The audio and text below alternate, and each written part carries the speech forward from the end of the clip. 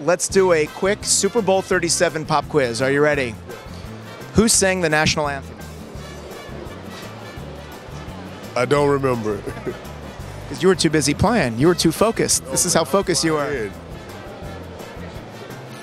give up. Dixie Chicks. Right. Who scored the game's first touchdown? Game's first touchdown, I believe, was Mike Allstott. You are correct, sir. What was the score at halftime? You were in the lead.